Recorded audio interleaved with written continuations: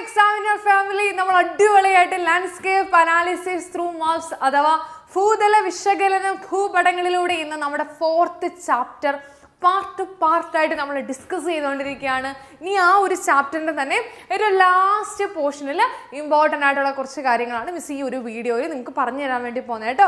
എങ്ങനെയുണ്ട് chapter? Simple അല്ലേ? Follow ചെയ്യാൻ പറ്റുന്നില്ലേ?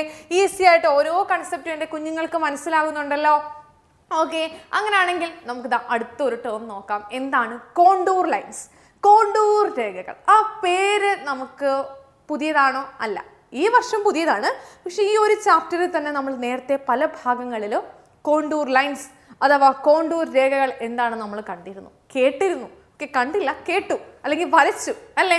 നമ്മൾ വരച്ചില്ലായിരുന്നു. ഏത് കളറിലാണ്? ഒന്ന് വീഡിയോ പോസ് ചെയ്തിട്ട് എൻ്റെ കുഞ്ഞുങ്ങൾ ആലോചിച്ച് ഈ കോണ്ടൂർ രേഖകൾ നേരത്തെ നമ്മൾ കണ്ടിട്ടുണ്ടെന്നാണ് മിസ്സ് പറയുന്നത്. മിസ് എന്താ ഈ പറയുന്നേ? അത് നമ്മൾ സയൻസും സിമ്പിൾസും പറഞ്ഞില്ലായിരുന്നു, അടയാളങ്ങളും ചിഹ്നങ്ങളും. അവിടെ നമ്മൾ കോണ്ടൂർ രേഖകൾ കണ്ട ഓർമ്മയുണ്ടോ? യെസ്, കണ്ടു. അത് ഏത് കളറിലായിരുന്നു മക്കളെ? Brown colour. Okay, brown colour ഇതാ ഇങ്ങനെ വട്ടം വട്ടം നാരങ്ങ പോലെ കാണുന്ന ഇതല്ലേ നമ്മുടെ കോണ്ടൂർ ലൈൻസ്? ഇതാണ് നമ്മുടെ കോണ്ടൂർ ലൈൻസ് അല്ലേ? അപ്പോൾ എന്താണ് നമ്മുടെ കോണ്ടൂർ ലൈൻസ് എന്നുള്ളത് നമുക്ക് നോക്കാം. അതിൻ്റെ മീനിങ് ഇങ്ങനെയാണ്. കോണ്ടൂർ ലൈൻസിനെ നമ്മൾ ടോപ്പോഗ്രാഫിക് മാപ്സിൽ റെപ്രസെൻ്റ് ചെയ്യുന്നത് ഏത് കളറാണ്? ബ്രൗൺ. ഓക്കെ, അങ്ങനെയാണെങ്കിൽ എന്താണ് കോണ്ടൂർ ലൈൻ മക്കളെ? ദാ മിസ് ഇവിടെ ഒരു ചെറിയ ഒരു ഡ്രോയിങ്സ് ആണ് കേട്ടോ. ഓക്കെ, ഇതെന്താണ്? മല. ഓക്കെ, മലയാണെന്ന് കളറും കൂടെ കൊടുക്കുക കേട്ടോ. കളർ കൊടുക്കുക, അല്ലെങ്കിൽ പിന്നെ ആകെ നിങ്ങൾ തന്നെ ചോദിക്കും ഇതെന്താണ്. ഓക്കെ, ഇത് മിസ്സിൻ്റെ മലയായിട്ടാണ് മിസ് ഉദ്ദേശിച്ചത്. ഓക്കെ, മല. ഇനി നമുക്ക് എന്ത് വരയ്ക്കാം? ഇനി നമുക്ക് സി വരയ്ക്കാം കേട്ടോ. സി, മല, സി. ഇവിടെ സി, ഇതെല്ലാം സി ആണ്. സി. Okay, C. ഓക്കെ, സിക്ക് നമുക്ക് കളറും കൂടെ കൊടുക്കാം.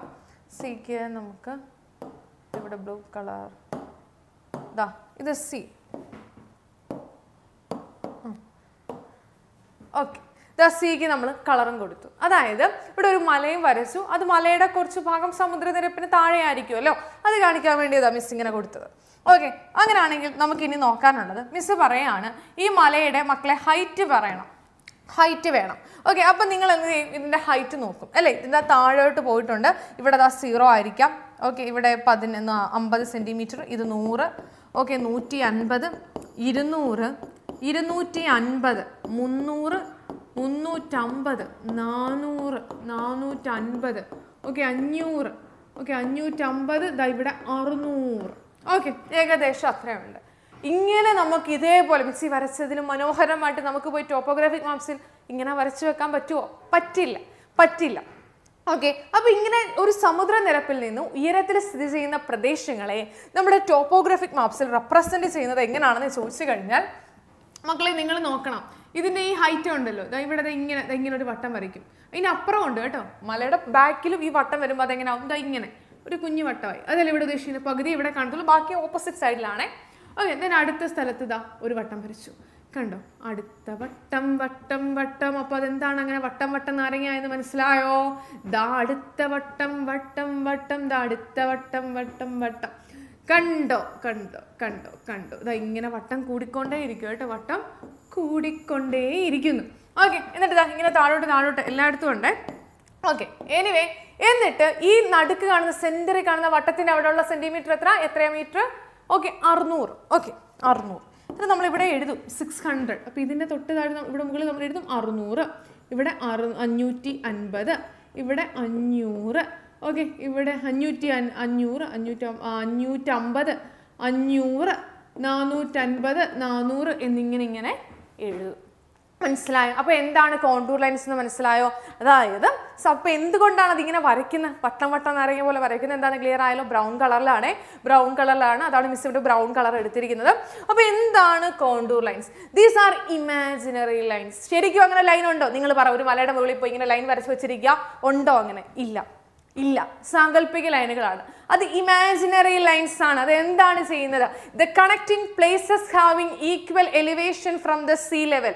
സമുദ്രനിരപ്പിൽ നിന്ന് ഒരേ ഉയരത്തിലുള്ള സ്ഥലങ്ങളെ തമ്മിൽ യോജിപ്പിച്ച് വരയ്ക്കുന്ന സാങ്കല്പിക രേഖകളാണ് എന്ത്? കോണ്ടൂർ രേഖകൾ.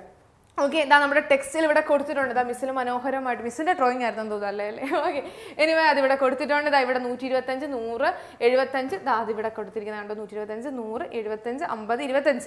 ഓക്കെ, ഇനി ഈ കോണ്ടൂർ ലൈൻസിനകത്തിടയിൽ ഇവിടെ നമ്പറുകളുണ്ട് അല്ലേ? ഇവിടെ മിസ് ഇവിടെ കൊടുത്തിട്ടില്ലായിരുന്നോ ഈ 600, ഇതാ ഇവിടെ 600, 550, 500, 450, 400 അങ്ങനെ കൊടുത്തു, നമ്പേഴ്സ് കൊടുത്തു. ഓക്കെ, അപ്പൊ ഈ കാണുന്ന നമ്പേഴ്സ്, ഈ കൊടുത്തിരിക്കുന്ന നമ്പേഴ്സിനെ നമ്മൾ എന്താ വിളിക്കുന്നതെന്ന് അറിയാവോ? ആ നമ്പേഴ്സിനെ വിളിക്കുന്ന പേരെന്താണ്? Contour values. കണ്ടോ ഇവിടെ കൊടുത്തിരിക്കുന്നത് കണ്ടോ, 125, 100, 75, 50. അപ്പൊ ഈ കാണുന്ന നമ്പേഴ്സിനെയാണ് നമ്മൾ എന്ത് വിളിക്കുന്നത്? കോണ്ടൂർ വാല്യൂസ് അഥവാ കോണ്ടൂർ മൂല്യങ്ങൾ എന്ന് പറയുന്നത്. The respective altitude will be marked with each contour line. ഓരോ കോണ്ടൂർ രേഖയോടൊപ്പം സമുദ്രനിരപ്പിൽ നിന്നുള്ള അവയുടെ ഉയരവും രേഖപ്പെടുത്തിയിരിക്കുന്നു. അപ്പോൾ ആ ഒരു വാല്യൂ, ആ ഒരു മൂല്യത്തെയാണ് നമ്മൾ എന്ത് വിളിക്കുന്നത്? കോണ്ടൂർ വാല്യൂ എന്ന് വിളിക്കുന്നത് അഥവാ കോണ്ടൂർ മൂല്യം എന്ന് പറയുന്നത്. ഓക്കെ, ഇനി അടുത്തടുത്ത് 2 കോണ്ടൂർ ലൈൻസ് ഉണ്ട് കണ്ടോ. ഇവിടെ ഒരു 650, ഇവിടെ 600, 500. അപ്പോൾ അടുത്തടുത്ത് 2 കോണ്ടൂർ ലൈൻസ്. ഇത് 600, ഇത് 550, സോറി 600, 550. അപ്പോൾ അടുത്തടുത്ത കോണ്ടൂർ ലൈൻസ് ഏതാണ്? സെൻറ്ററിലുള്ളത് 600 ആണ്, അതിന് തൊട്ടുള്ളത് 550. അപ്പോൾ ഇവ തമ്മിലുള്ള ഡിഫറൻസ് എത്ര? 50. അതായത് ഇവിടെ കോണ്ടൂറിൻ്റെ വ്യത്യാസം, കോണ്ടൂറിൻ്റെ ഡിഫറൻസ്, കോണ്ടൂർ വ്യത്യാസം എന്ന് പറയുന്നത് എന്താണ്? 50 ആണ്. എന്താണ്? അടുത്തടുത്തത് ഇവിടെ നോക്കിക്കൊള്ളുക. ഇവിടെ 25, 50, 75, 100, 125. ഓക്കെ, അങ്ങനെയാണ് 125, 100 തമ്മിലുള്ള ഡിഫറൻസ് എത്ര? ഡിഫറൻസ് എന്താ? കോണ്ടൂർ ഡിഫറൻസ് അഥവാ വ്യത്യാസം എന്ന് പറയുന്നത് ഇവിടെ എന്താണ്? 25 ആണ് അല്ലേ? 25 കഴിഞ്ഞ അടുത്ത 50, 75. അപ്പോൾ അത് ഡിഫറൻസ് എന്താ? ഇന്റർവെൽ. ആ ഡിഫറൻസ് എന്താണ്? 25 ആണ്. അപ്പോൾ അതിനെയാണ് നമ്മൾ എന്ത് വിളിക്കുന്നത്? Contour interval. ആ ഡിഫറൻസിനെയാണ് നമ്മൾ വിളിക്കുന്നത്, കോണ്ടൂർ ഡിഫറൻസിനെയാണ് നമ്മൾ എന്ത് വിളിക്കുന്നത്? കോണ്ടൂർ ഇന്റർവെൽ അഥവാ കോണ്ടൂർ ഇടവേള. The difference between the places of 2 adjacent contour values തമ്മിലുള്ള വ്യത്യാസത്തെയാണ് നമ്മൾ കോണ്ടൂർ ഇന്റർവെൽ അഥവാ കോണ്ടൂർ ഇടവേള എന്ന് പറയുന്നത്. ഓക്കെ, അവ എന്തിനൊക്കെയാണ് സഹായിക്കുന്നത്? ഒരു പ്രദേശത്തിൻ്റെ ഓൾട്ടിറ്റ്യൂഡ്, അതിൻ്റെ ഹൈറ്റ് എന്തുമാത്രമാണെന്ന് ഡിറ്റർമൈൻ ചെയ്യാൻ, ഓൾട്ടിറ്റ്യൂഡ് അറിയുന്നതിന് വേണ്ടി, ആ പ്രദേശത്തിൻ്റെ നേച്ചർ, അതിൻ്റെ സ്വഭാവം എന്താണെന്നുള്ള അറിയുന്നതിന് വേണ്ടി, ഇതിന് ആ ഒരു ഭൂപ്രകൃതിയുടെ ആകൃതി എങ്ങനെയാണെന്ന്, ഷേപ്പ് എങ്ങനെയാണെന്ന് അറിയുന്നതിന് വേണ്ടിയാണ് നമ്മൾ കോണ്ടൂർ ലൈൻസ് ഉപയോഗിക്കുന്നത്. ഓക്കെ, ആ കോണ്ടൂർ ലൈൻസിൻ്റെ ഷേപ്പ് എന്ന് പറയുന്നത് 2 ടൈപ്പ് ആയിരിക്കാം. ഒന്ന് സ്റ്റീപ്പ് സ്ലോപ്പും വരാം, ഒന്ന് ജെന്റിൽ സ്ലോപ്പും വരാം. ഒന്ന് കുത്തനെയുള്ള ചെരിവും വേണം, ഒന്ന് അതുപോലെ തന്നെ ചെറിയ ചെരിവും വരാം.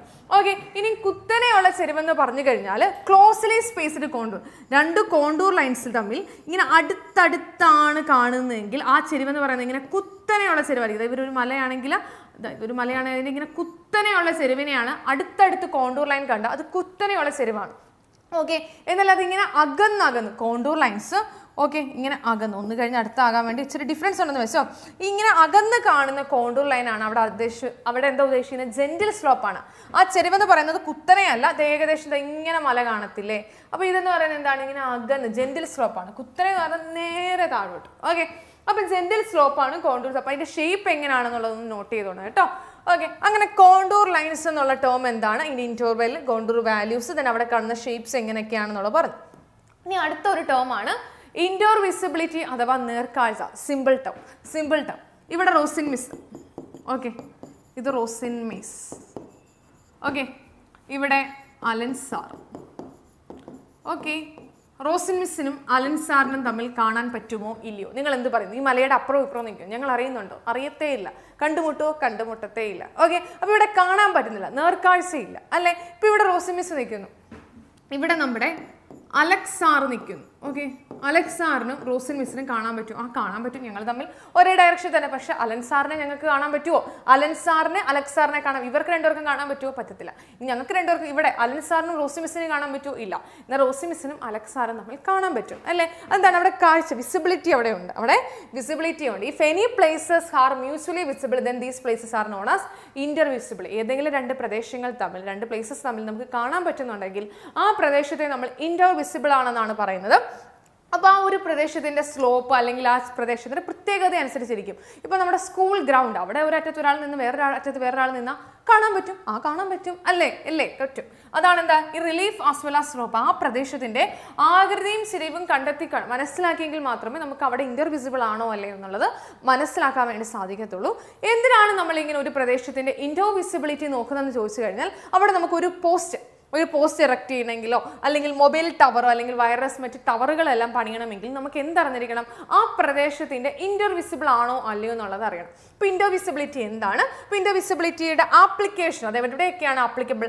ഇറക്റ്റിംഗ് ഇലക്ട്രിക് പോസ്റ്റ്, മൊബൈൽ പോസ്റ്റുകൾ, അതുപോലെ തന്നെ മൊബൈൽ ടവറുകൾ, വയർലെസ് ട്രാൻസ്മിഷൻ ടവറുകളെല്ലാം പോസ്റ്റ് ചെയ്യുമ്പോഴാണ് നമുക്ക് ഈ ഇൻ്റർവിസിബിലിറ്റിയുടെ ആവശ്യം വരുന്നത്.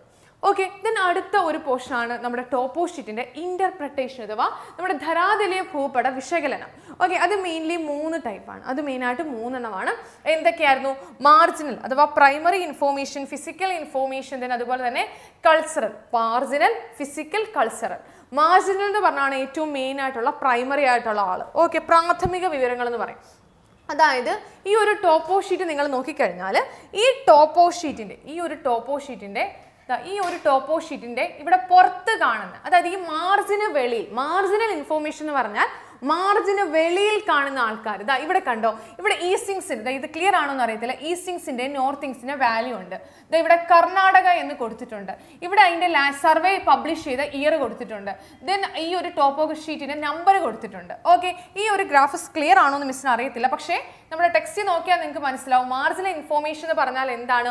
ആ മാർജിൻ്റെ വെളിയിൽ ഇവിടെ ഈസ്റ്റിങ്സിൻ്റെ വാല്യൂ കൊടുത്തിട്ടുണ്ട്, ലാറ്റിറ്റ്യൂഡിൻ്റെ ലോഞ്ചിറ്റ്യൂഡിൻ്റെ എല്ലാം വാല്യൂ, ആ സ്കെയിൽ ഏത് സ്കെയിലാണ് ഇവിടെ ഉപയോഗിച്ചുകൊണ്ടിരിക്കുന്നത്. അങ്ങനെ മാർജിന് വെളിയിൽ കൊടുത്തിരിക്കുന്ന കാര്യങ്ങളെയാണ് നമ്മൾ എന്ത് വിളിക്കുന്നത്?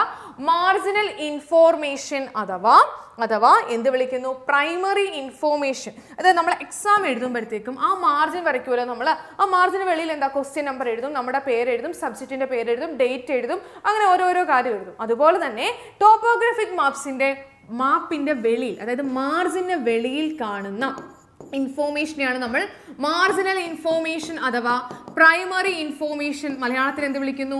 പ്രാഥമിക വിവരങ്ങൾ എന്ന് പറയുന്നത്.